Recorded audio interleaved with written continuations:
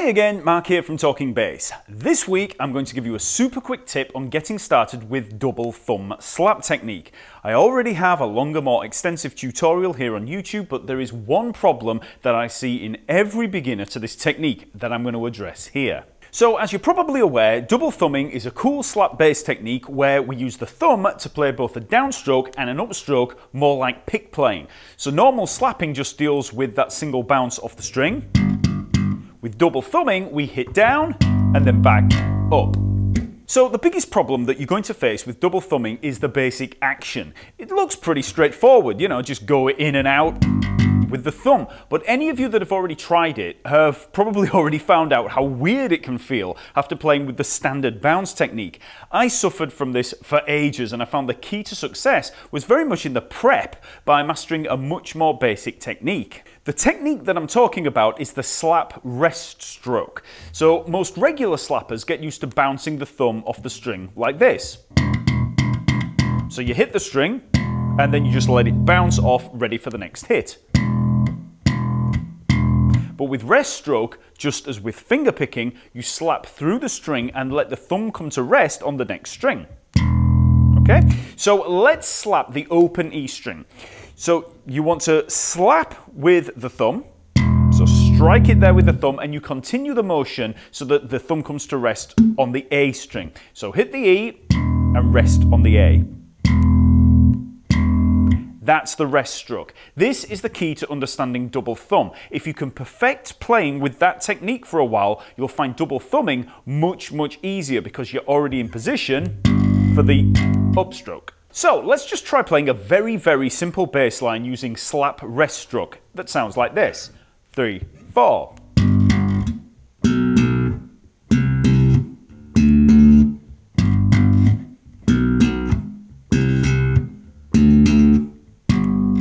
So I've kept this line super simple, and that's for a reason that I'll get to in a minute. But all we have here are the notes G, B, C and D. 3rd fret E string, 2nd fret A string, 3rd fret A string and 5th fret A string.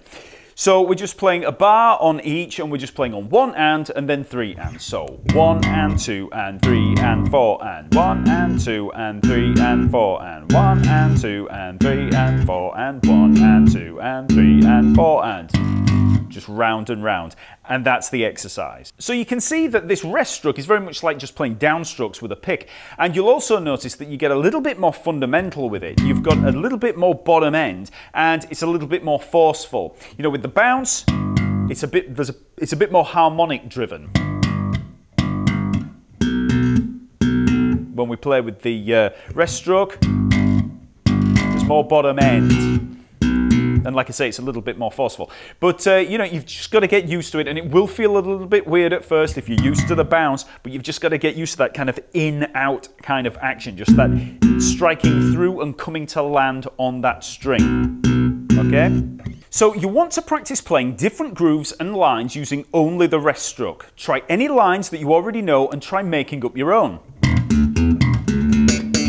You know, try putting pops in there, just simple slap lines. And playing simply like this, or very more conventional, is very important. Don't be too impatient in moving to double thumbing. Get the rest stroke down first. No, you won't be able to play, you know, as quickly as you can with the bounce at first, but you'll get over that when you bring the double thumb into play. And also remember that this isn't a substitute for the bounce. Both techniques are very useful for different applications. If I'm playing a line like this, the bounce is way better. Playing it with rest stroke, you know, it just doesn't work, but it's all in the prep. Treat the rest stroke like a simple downstroke of a pick. Okay, so once you feel comfortable with the rest stroke, you can try moving on to the double thumb. So what we're going to do here is play a G, 3rd fret of the E string, and we're going to play a downstroke. Okay, and then we're going to come up with that upstroke. So, come to rest on the A string, and then just bring it back up. Okay, so you want that snap on it, and to do that you're going to be catching it with the corner of the thumbnail. So you're not going to be coming up with the middle of the thumbnail, you're not going to be coming with the you know, the side edge of the thumb. You don't want to catch it with the skin, it's that corner of the thumb. So you want the thumb fairly parallel to the strings here. You don't want the thumb aiming up, you don't want it aiming down, you know, like flea. You don't want any of that. You want the thumb fairly parallel. You might want a little bit of an angle a slight angle up so that you can catch it with the thumbnail a bit easier. But, you know, to all intents and purposes, you're fairly parallel. So come down, land on the A string, and then just catch it on the way up. Okay, so just try that, just the down, up, just in isolation. And you want to keep the thumb fairly rigid, and you want to use the forearm a little more. So when you're playing with the bounce, it's very much this kind of rotation that you have there in the thumb. Whereas with the double thumb, because we're coming in, kind of like an in-out kind of action, you can use the forearm more. You know, you're using this elbow more as a lever. So, and it gives you a little bit more whack when you're coming back up. So just try that in isolation. Okay, so next you just want to start treating that double thumb action like a pick. So think about it. When you first try playing with a pick, you don't instantly move into learning, you know, crazy fast and complicated lines. You start out easy. So just try playing simple bass lines to get some practice with it. Treat it like a pick. It doesn't have to be, you know, super funky. You don't need pops or ghost notes in there. Just basic stuff. So you could try the basic line that we had before,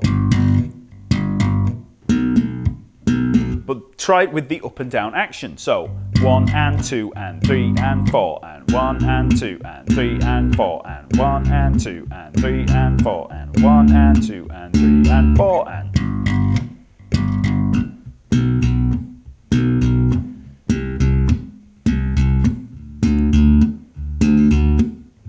Okay, so G, B, C, D. So as one last simple exercise, let's just try taking that simple progression again of G, B, C, D, and we'll play a very simple pedal rhythm through the notes using the double thumb technique, which sounds like this. 3, 4.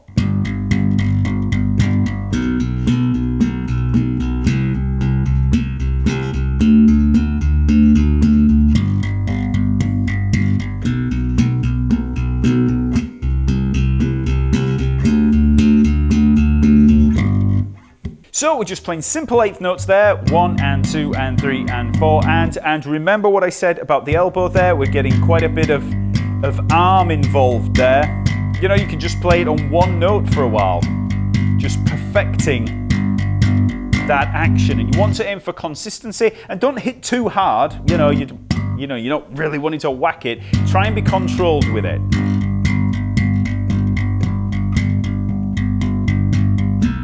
Watch the hand if you need to, so that you can, you know, keep track of where you are.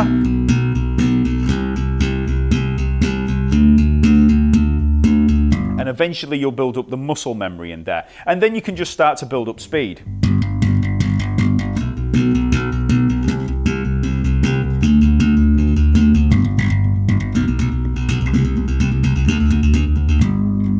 Okay, so that's just a simple, quick tip for getting that basic double thumb action down. Remember to like this vid, leave a comment, and subscribe to the channel for lessons every Friday. Also, check out the Talkingbass website and the lesson map, where you'll find over 350 lessons on every topic imaginable. So if you want to know more about slapping, there's a bunch of lessons, as well as a complete slap bass course. So check it out, and I'll see you next week.